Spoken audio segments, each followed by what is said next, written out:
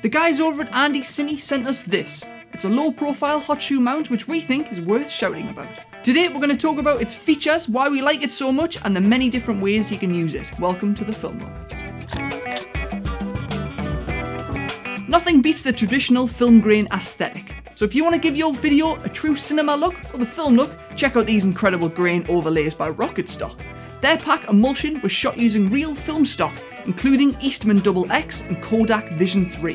Head over to rocketstock.com to see for yourself. It doesn't look like much, but it packs a punch. We were skeptical about making a review for a product so small and basic, but man were we surprised when we started using it. It has 360-degree rotation and 176 degrees of tilt.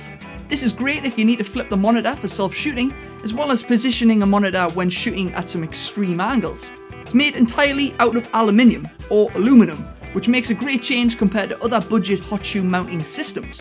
We've had a bunch of mounts in the past, and the ones that feature some plastic parts usually break before you can get them tight enough.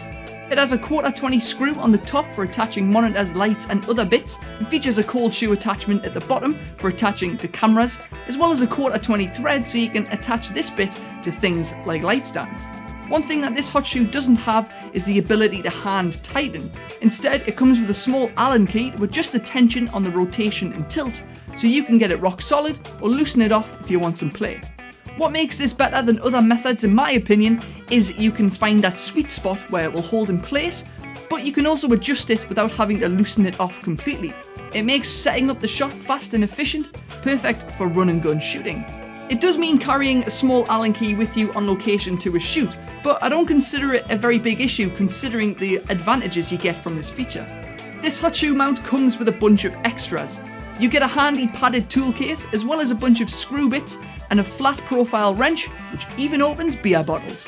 I also love the size and weight of this mount. It weighs only 45 grams and its dimensions are 4.5 centimeters by 3.5 centimeters by 3 centimeters.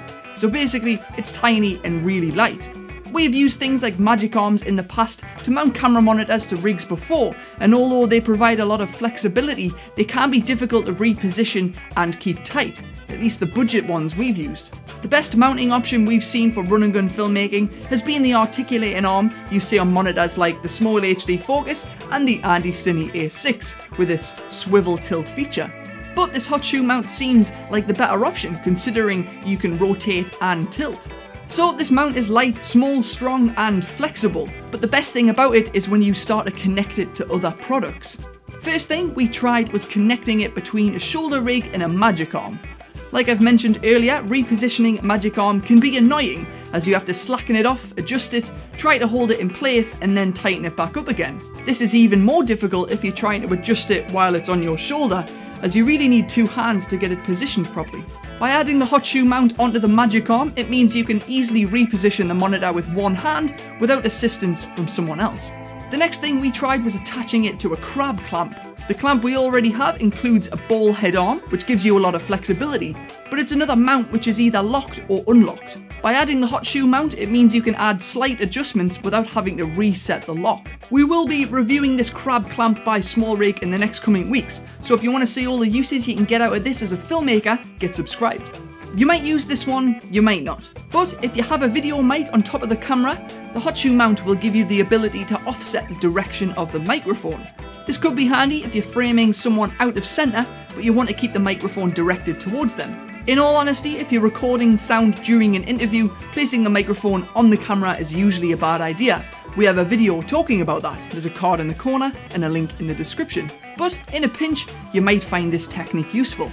If you fancy picking up one of these little mini hot shoe mounts, we've added a link in the description below. They are surprisingly versatile. You can subscribe by hitting that orange lens cap and remember to achieve it one shot at a time.